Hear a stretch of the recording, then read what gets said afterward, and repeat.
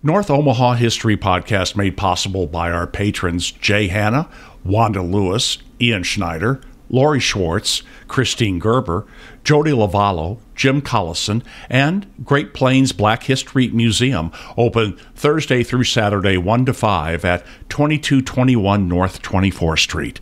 Please go to patreon.com/Omaha and become a patron for as little as $1 a month. We'll give you a free gift. Welcome to the North Omaha History Podcast with noted author and historian Adam Fletcher Sassy. Each week, Adam takes you on a guided tour through Omaha's dynamic past. Before Gottlieb Storz, a few other entrepreneurs tried their hand at brewing beer in North Omaha. Afterwards, though, Storz dominated. For more than 75 years, his family ran Omaha's beer industry, and even though the brewery closed in the 70s, it left a major mark on the city that still stands today. Take it from there, Adam. Imagine the 1850s in the town of Saratoga, Nebraska territory. We've talked about that before. It was just about 6 miles north of Omaha City. And Saratoga was founded by speculators, just like every other city on the river, and was really intended to become the next big thing. A guy named Richard Simeon was 26 years old. He was an Englishman who came into the territories when they opened up. And he opened up the Saratoga Brewery right at 16th and Commercial Avenue. It was just the first brewery to supply the north end of the city with any sense of beer and alcohol, and people, I guess they were excited. They were excited enough that Simeon was able to keep going for a while, and eventually sell his company to another guy named Ebenezer Dallow, who went and took the brewery a little bit further south. In 1872, Dallow ended up leaving the brewery business, and he opened up some theater in downtown Omaha. But he sold his brewery to a guy named Joseph Baumann. Baumann was a German, and he renamed the brewery the Columbia Brewery and moved it down to 18th and Burdett Streets. Baumann named it the Columbia Brewery because Columbia, she was the symbol of American freedom at that point. If you can imagine the woman from the Columbia Pictures logo, she's standing in a robe with her crown on her head, and she's waving a torch in the air. That's Columbia, and she was the symbol of the states before Uncle Sam came along. She was also the model that they took the Statue of Liberty for. So Columbia Brewery, really harping on this patriot kind of perspective. In 1872, this guy, Joseph Baumann, ended up, he passed away early, and his wife inherited the brewery. Her name was Wilhelmina, and Wilhelmina Baumann hired a young German immigrant to be her brewmaster. His name was Gottlieb Storz, and Gottlieb Storz had come from Germany to make beer. Luckily, Wilhelmina Baumann hired the right guy. Storz ended up buying the brewery by 1884. He took on a partner named J.D. Iller, and they took the Columbia Brewery. They built up new buildings, increased production, and 2 years later, Storz bought out Iller.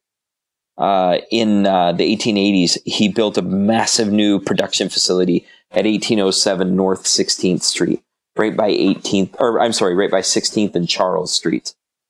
That plant became the basis of an empire that took over the entire city of Omaha. All the way from the 1880s into the 1920s before Prohibition, there were the big four Omaha breweries. They included Metz and Falstaff and Willow Springs, and then the Storz Brewery. And they were in fierce competition. They were fighting to fill up the bars that were in downtown Omaha. They were fighting to fill up the bars that were in the suburbs like Florence and Saratoga and South Omaha and Benson. They were fighting to fill up the bars in western Nebraska. The Storz Brewery and the Big Four, they provided all of the beer for the Nebraska area, and a little bit to Kansas, and a little bit to South Dakota, and a little bit to Iowa, and a little bit to Colorado, and a little bit to Wyoming. But Storz was the one who made it all the way through.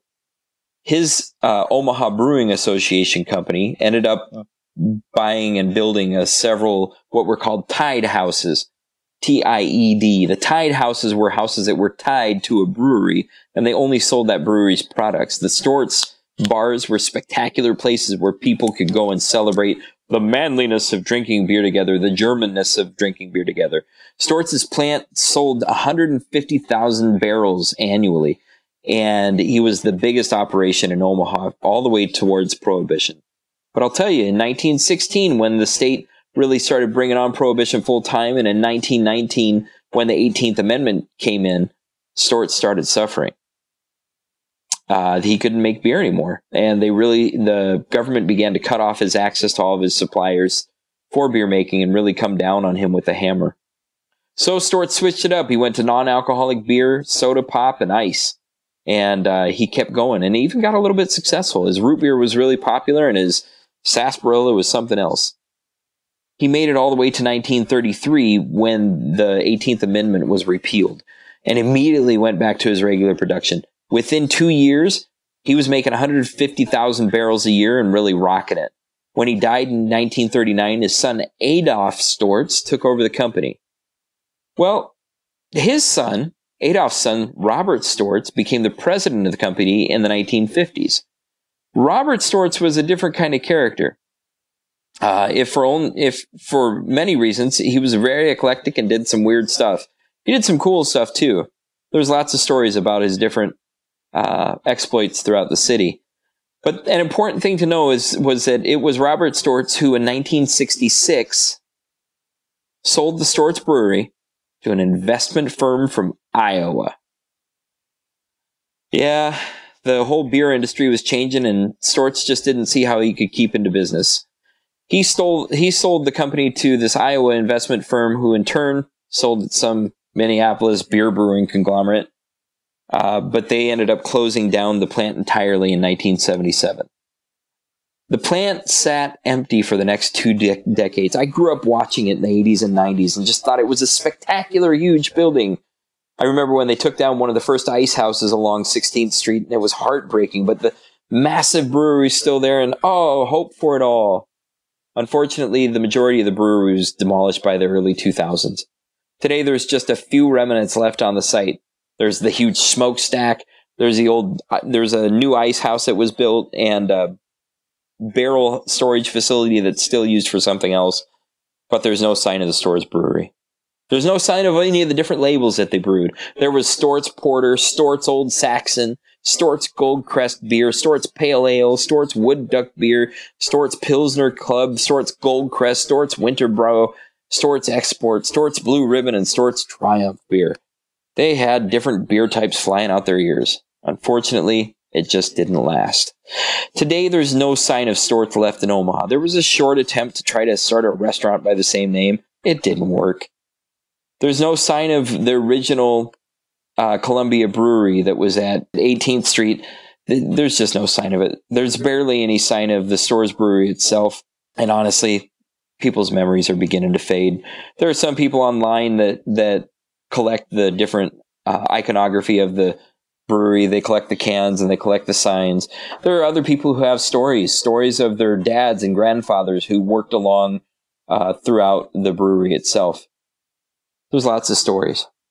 Some of them I've collected on my blog at northomahahistory.com under Storz Brewery, and I invite anybody to take a look on that. Share their memory with me. I would love to learn more from people who were affected by the brewery in any way. And that is my history of North Omaha Storz Brewery. Thanks for listening to the North Omaha History Podcast with noted author and historian Adam Fletcher Sasse. Join us next week as Adam takes you on another guided tour through Omaha's dynamic past.